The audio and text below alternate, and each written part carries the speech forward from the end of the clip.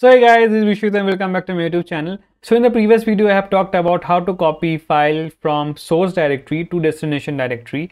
Now in this video, I am going to talk about how to copy the whole directory itself. So we can do that using the shutil module.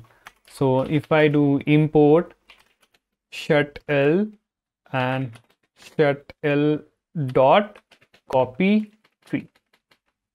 If you do this, you just need to pass the source module and the destination.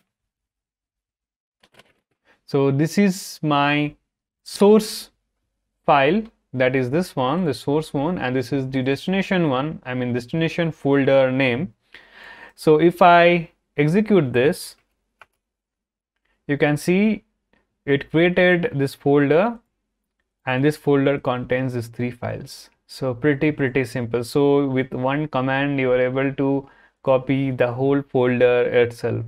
So the video was all about how to copy a folder, like a full directory and all the files within the directory. So if you are able to do it, just give a like, and if you have any kind of doubts or comments or any kind of issue, just paste them in the comment section below. So thank you for watching, and I'm going to see you in the upcoming videos.